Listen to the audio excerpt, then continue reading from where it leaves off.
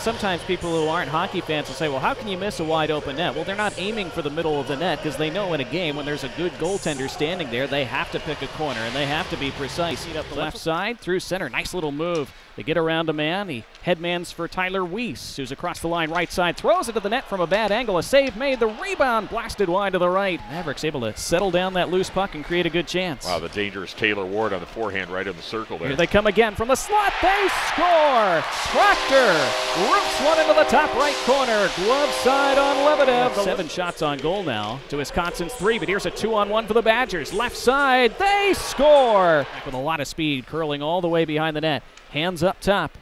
Kalnick to Weissbach, right circle. He skates in, shoots up high, save made, rebound. Seville got that too. Lebedev, now Schultz from the blue line. He shoots. Lebedev was screened, knocked between Lebedev and into the back of the net. They score and it'll count. Good stick by Konecki to take it away. Weiss curls left to right.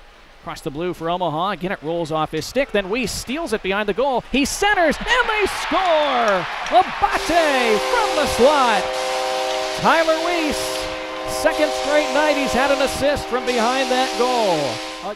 Mavericks have been much more opportunistic than the Badgers.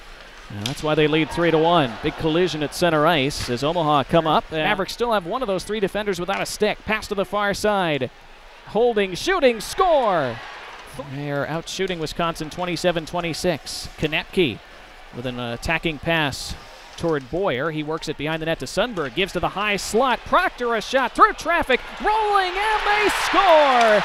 Sundberg picked up the loose change behind the goaltender Lebedev. Makes some time and space for Ryan Jones, who comes up ice with the pass ahead. Now here's Sonny with the puck. Across the attacking line, Sundberg on his backhand. Sends it in front and they score! Boyer from Sundberg. The Mavericks win it as they beat a Big Ten team for the second time this year.